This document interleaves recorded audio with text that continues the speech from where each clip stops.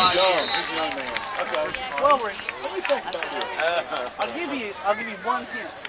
I didn't realize that. It's an NFL family name. That's the one hint. Your picture on that. So there aren't that many famous NFL families, but he's one of them.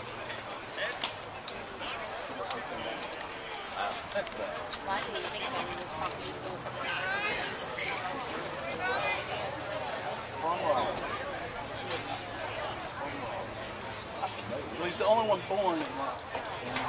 Or from Raleigh. What position do you play?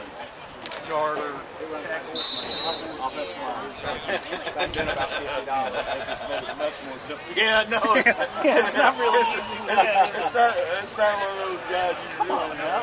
Around our age. Did he play high school ball? I don't think so. That's why. See, I don't think he's from here.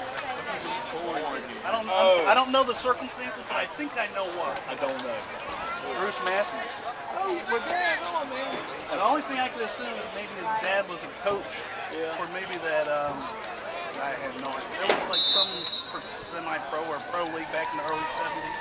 Went at the Firebirds, Raleigh Firebirds, like the NFL type of deal. They had a and they played at Florida Finley, but that was a little bit later on. Man. That was 90s. Like I know there was an early 90s. USFL. Yeah, I know there was an early 90s, late 80s team. Late 80s. But they were horrible. They never won a game. Really? Yeah, I think there were like 8 or 9 people from North Carolina in the Hall of Fame, but he was the only one that's listed as Raleigh.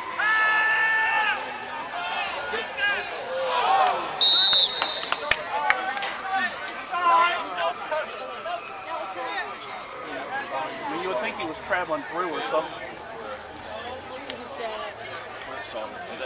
Yeah.